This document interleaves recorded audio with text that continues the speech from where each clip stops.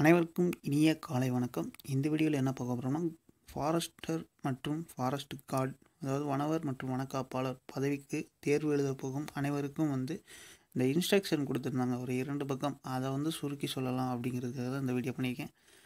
படித்தவங்க ஸ்கிப் பண்ணிடுங்க, படிக்காதவங்க அந்த வீடியோவை பார்த்துக்கலாம்.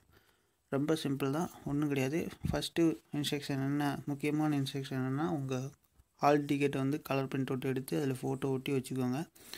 கண்டிப்பாக அது வேணும் அப்படின்னு சொல்லியிருக்காங்க. அடுத்து உங்கள் எக்ஸாம் சென்டர் ஒரு நாளைக்கு முன்னாடி தான் சொல்லியிருப்பாங்க. அது இமெயிலில் வந்திருக்கும். ஆனாலும் ஹால் டிக்கெட்லேயே இருந்திருக்கும். ஆனால் இமெயில்லேயும் ஒரு தடவை செக்அப் பண்ணிக்கோங்க எக்ஸாம் சென்டர். ஆனால் மாற்ற முடியாது அப்படின்னு சொல்லியிருக்காங்க. எக்ஸாம் சென்டர் எப்போயுமே மாற்ற முடியாது, அது எல்லாருக்கும் தெரியும். அடுத்து இந்த எக்ஸாம் சொன்ன டயத்துக்கு உள்ளே கண்டிப்பாக போயிடணும். இப்போ 8 மணி சொல்லியிருக்காங்க, காலையில் 8 மணினா 8 மணிக்கு போயிடணும். அந்த சாயந்தரம் உள்ள டைமும் சாயந்தரம் உள்ள டயத்துக்கும் கரெக்டாக போயிருங்க. அடுத்து கொஸ்டின்ஸு மார்க் எல்லாமே தெரியும். 180 கொஸ்டின்னு 100 மார்க்கு இருக்கும். 3 மணி நேரம் எழுத வேண்டியிருக்கும். இதெல்லாம் எல்லாருமே பார்த்துருப்போம். அடுத்து இந்த print out laser print out, அது ஓகே, எல்லாமே லேசர் பிரிண்ட் அவுட் தான் எடுத்துருவாங்க கலரில். மேக்ஸிமம் இந்த ink print out எடுத்துறாங்க, laser print அவுட்டே எடுங்க.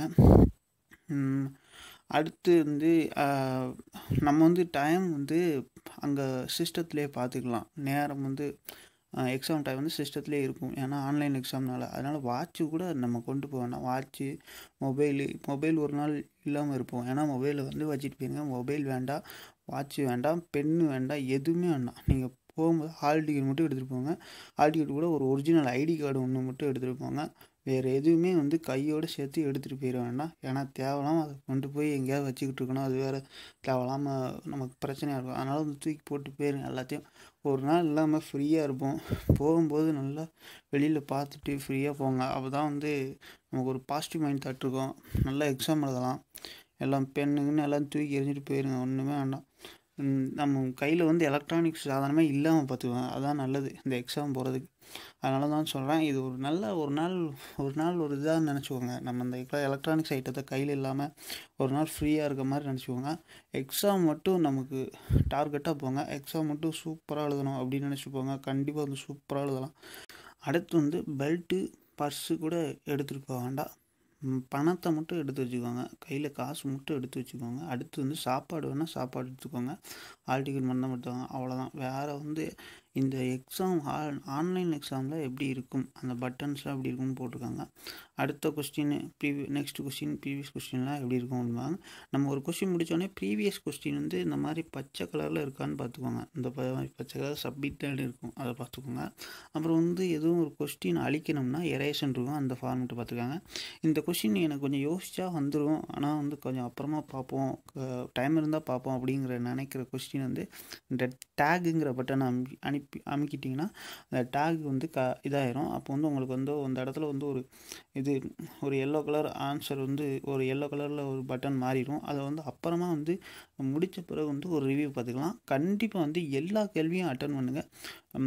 இது ஆன்லைன் எக்ஸாமில் மேக்ஸிமம் நம்ம அட்டன் பண்ணது ஃபுல்லாக மைனஸ் மார்க் இருக்கும். அதாவது ஆர்ஆர்பிக்கெல்லாம் பார்த்திங்கன்னா, ஆர்ஆர்பி பேங்கிங்லாம் பார்த்தோம்னா மைனஸ் மார்க் இருக்கும். கண்டிப்பாக இதில் மைனஸ் மார்க் கிடையாது. அதனால் எல்லா கொஸ்டினையும் அட்டன் பண்ணுங்கள். எந்த கொஸ்டினையும் விட்டுறாதீங்க. இதை மட்டும் கண்டிப்பாக மனசில் வச்சுக்கோங்க. எல்லா கொஸ்டினையும் அட்டன் பண்ணுங்கள்.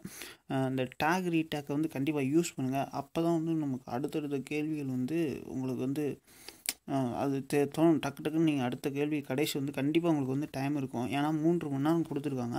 அதனால் கண்டிப்பாக டைம் இருக்கும். அதனால் நீங்கள் எல்லா கொஸ்டினும் அட்டன் பண்ணுங்கள். இந்த டேகு நீங்கள் இருக்கும். அப்போ நீங்கள் முடிச்சுட்டு அந்த கொஸ்டினை முடிச்சுட்டு கண்டிப்பாக அந்த ரீடேக் அப்படிங்கிற பட்டனை அழுத்திடுங்க. அப்போ தான் உங்களுக்கு அந்த கொஸ்டினை முடிச்சு விடும். அதனால் இந்த பட்டன்ஸ் ஞாபகம் வச்சுக்கோங்க. இந்த மாதிரி இருக்கணும் அப்படிங்கிறது தான் இந்த இதில் தெளிவாக கொடுத்துருக்காங்க. ஓகே, எல்லாருக்கும் ஆல் தி பெஸ்ட். நம்ம சேனல் சார்பாக வாழ்த்துக்கள். கண்டிப்பாக நல்லா எழுதுங்க. இந்த வீடியோ ஷேர் பண்ண மறந்துடாதீங்க. நன்றி.